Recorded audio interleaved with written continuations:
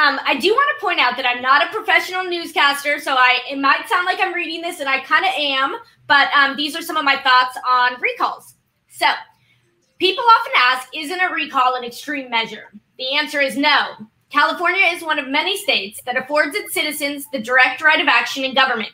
For example, to bypass an often cumbersome legislative process, Californians can exercise their right to place a proposition on a ballot and achieve a legislative outcome by direct popular vote.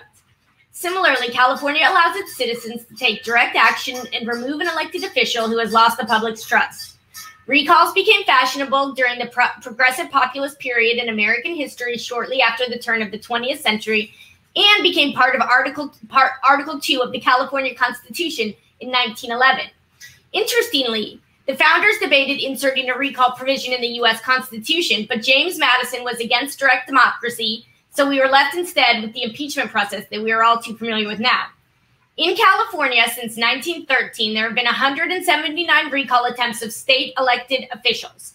11 of those 179 recall efforts collected enough signatures to qualify for the ballot, and of those, 6 recall efforts were successful, most notably in 2004, when Arnold Schwarzenegger was elected in that recall election that ended then-Governor Gray Davis's political career.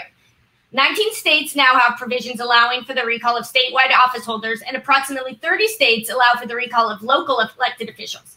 So recall is not a new process. It has been used across the country, and it is not extreme.